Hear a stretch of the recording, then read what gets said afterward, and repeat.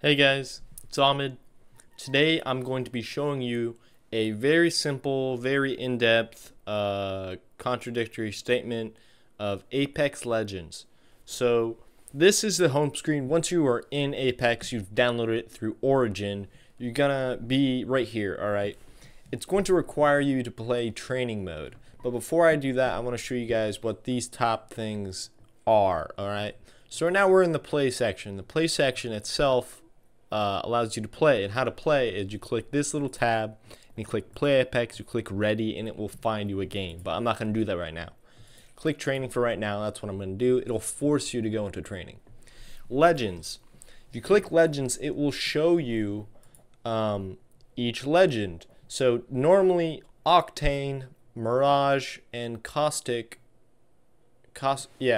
is going to be locked. To purchase them, it's going to be 1,000 coins, or like crafting or something like that. But you don't actually need to buy these guys. I just did because I can, and yeah. So the first character is called Bloodhound. Bloodhound is kind of like a tracker type guy. To view the skills, you will right click right there, and it says it right here. The passive tracker. Foes leave behind clues for you to find. So you will be able to see footsteps on the ground and different indications of people jumping, etc., where they land. His Q ability is Eye of the All-Father. In essence, it will show you around your surrounding, like an orb type thing, of where enemies might be, traps, anything like that. His ultimate is kind of like steroids. Beast of the Hunt. You enhance all your senses, whatever that means, allowing you to see tracks. You could see footsteps of where people were, etc., etc., and move faster. You get to move faster, which is very important in this game. Gibbler is a shielder guy. He's a fat guy. You know, probably runs a little slower, kind of like Dave, but passive is gun shield. When you aim down your sights, you will actually have a shield that blocks incoming fire. His Q is dome of protection. It does a little dome right around you that blocks attack for 15 seconds. I think you can't shoot out, but I'm not too certain. But that's very helpful if you're trying to revive someone or something like that. His ultimate ability, his Z, is defensive bombardment. You can call in a mortar strike on a position you mark with smoke. It's self-explanatory. Lifeline is this girl. She has like from Zimbabwe or something. Her passive is combat medic. She revives knocked down enemies faster while protected by a shield, kind of like that Gibbler like Q. Healing items are used 25% faster too, which is pretty nice. Her Q is very good. She can send out this little drone, and it hovers right around you, and it heals any one of your team members, including yourself, slowly but pretty fast, honestly, which is really good because in this game, all the characters except one, which is Octane, don't heal automatically. So you have to find items like a syringe or a health pack and heal yourself, and it requires like 3 or 8 seconds depending on the thing. Her ultimate is a care package, which drops after a while. Drops a care package with some loot, maybe some good loot, maybe some normal loot. But you got to be careful with her ultimate though, because that does attract attention. You know, people see it coming, they know your location. All right, Pathfinder. This guy's a robot. His passive is inside knowledge, so he can actually know where the circle is going to be, the surviving circle. This is kind of like PUBG and shit game Fortnite, where like the circle goes closer and closer. This guy actually knows where it's specifically going to be beforehand, so that's very important when you're dropping in from the airplane. You know, his Q is a grappling hook. It's mid-range, so if you just wanna, if you don't like jumping on top of stuff, you don't want to jump up there, you just whoop, just Spider-Man that shit with your Q, and you go up there. Your teammates can't use it. But his ultimate is the same thing. It's a longer distance, and it's a zipline for anyone to use, including enemies. Okay, which is really nice. Yeah. Octane, one of the guys you don't have locked automatically, his passive is Swift Med. When he's not getting hurt, I'd say about like 5-6 seconds, he starts to regain health over time. It's very slow, but it will, rack it up, as you play a long game, It's better than using things you find like the health packs, because those takes time. You can't shoot and stuff. You just regain health. His Q lowers his health by about 30 health or 20 or something, and he gets to move 30% faster for 6 seconds. Now this, I think, has like an 8-second cooldown, so you can just spam it, but you don't want to spam it because you're going to be losing health. Even though you will be regenning, it's not as fast as you'd think it would be. And his ultimate is somewhat similar to the grappling hook from the robot guy, but it's just a launch pad. You can throw it on the ground, and anyone can just like walk on it, and it will catapult you a sizable distance, which is pretty nice to get out of things, so yeah. Wraith is this bad chick right here.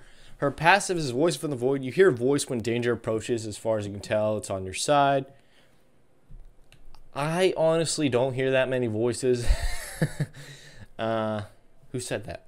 Either way, her Q is Into the Void. She does some type of like turn into some electricity type thing, and she can run really fast, and she can avoid all damage. She can't shoot, but people can't see her do it, so it's still good for getting out of gunfights. You just quickly click Q for getting shot at, and you can just hopefully get out of there. Her Z is a portal, a 2-dimensional portal, where so she can click Z, it'll place it right there. She can run to a different location, maybe somewhere that's hard for people to get, or if your team members are back there, and then you can click Q again, or the timer runs out and does it for you, and then they can walk through it and then go and teleport to the other area, and you can go back and forth, back and forth. Enemies can go through this as well. Bangalore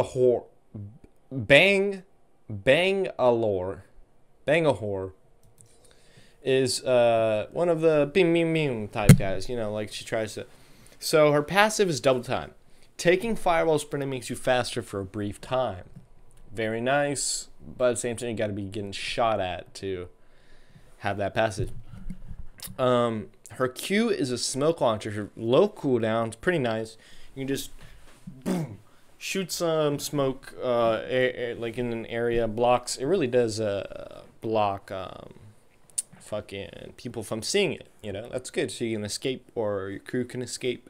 And her ultimate is Rolling Thunder. It's an artillery strike that slowly creeps across a landscape. I've actually gotten hurt by these. I've gotten killed by these. If you can place them in the right position, if you know what you're doing. If you don't, you're honestly not going to hit anyone, but it's pretty useful. And then we have Caustic. This guy is he just likes fucking gas. So his passive is Nox Vision. You can gain threat vision on enemies moving through your gas, which is shitty passive, honestly, because they have to be inside the gas anyways. Your Q, you have 6 canisters. They slowly regen, obviously, and you can place them, and if an enemy walks by the canister, right, it like does that, and then you start right. It doesn't kill you, but I mean it's still really fucking annoying. And then Z is Nox Gas Grenade, and that's just a bunch of gas in a large area. Really good for close quarters, but honestly not the best character in my opinion. Mirage, this guy I have mixed feelings about, because I just like him. He's small, he's quick, even though he's not that much faster. His passive is when he is down, because once you quote die, you're like crouched on the ground, like fetal position. You can like crawl around and shit. You can use a shield if you can. But his passive is he goes like invisible for 5 seconds while he's in that position, and there's a decoy of him that's standing up there, and then the person just like, oh, kills decoy is like bleh, and then you show up and you're just crawling around like, oh fuck. His Q's psych out. You send out a holographic decoy to confuse enemies, but honestly, it's really hard to trick enemies with this shit. It's more of like I use it as a bait. So I will send my Q out, and he will run to the position until he hits a wall, and you can make him run really fast, like really far. I mean, and if there's an enemy, they might think it's an actual person at first, and they're like, and that will let you know that there's someone around. And his ultimate is Vanishing Act. He will, after like channeling for a quick second or two, he will send out like fucking 8 decoys around him. You know, you can't fucking, and he's cloaked while doing it. I don't think he can shoot while he's in this, but you can't see him anyways. I haven't really survived anything because of this, but it's just funny to do, honestly. So there are all the characters. The armory is going to be showing you each gun. There's an assault rifle, the flatline, okay. This gun is alright, in my opinion, not the best. Hemlock, very nice. I like it a lot. Not too much recoil. This one is also good. And this one I fucking hate. If you can, don't get the Havoc. It takes like a second to channel before you can start shooting, and it's kind of slow. So there's that. Submachine gun. There's the artillerator. Honestly, you wanna not go for this one. Prowler.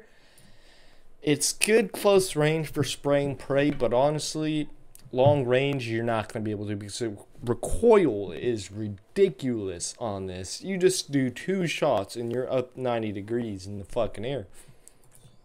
R99, similar to the Prowler's recoil, but not that bad. I like this gun. You know, I'll carry it if I have to. Light machine gun, Devotion. This one's actually pretty good, honestly.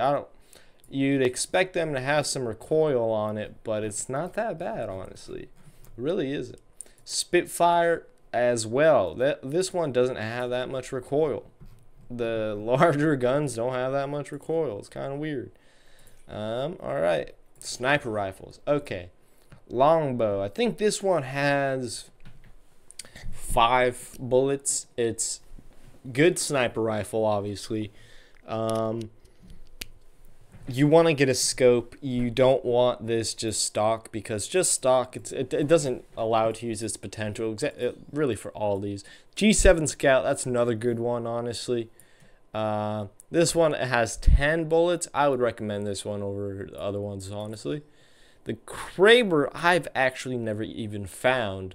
It comes with a scope already. It looks like a fucking badass, but, you know. Triple Take. Triple Take, this one's another good one. It's one of, I'd say I would take the Longbow over the Triple Take and the G7 over both those.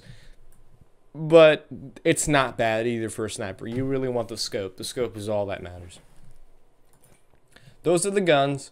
Battle Pass is something you can purchase, I think, for 20 bucks or 10 bucks. And for this season, you will get special rewards for when you level up. It has a different type of leveling up system. So it says right now I need like 6,000 more to level up to level 4. But I'm level like 15, 16 in the real leveling. So, and then at level 4, I'll unlock this skin, and I'll get this like banner that says a season 1 wins for a specific character, right? So for level 1, I unlock that one, this guy, this one. Level 2, I unlock this skin. Got a free Apex pack, which, by the way, is like, if you've ever played Fortnite, you know those like packages when you level up, you're like, oh, you get 3 different things. It's more like Overwatch, honestly. When you level up, you get one, etc., etc. And then the stores where you can buy different skins, Apex packs, like I said, different legends. I already own all of them, and some coins. Here's the pricing for them. Okay, so this video is going to be ending now. I'm going to be showing you the end game, how it works, the mechanics, etc., in the next video. Thank you guys for watching. Hopefully you learned some of the basics, and Ahmad 26 is not my username, but I am out.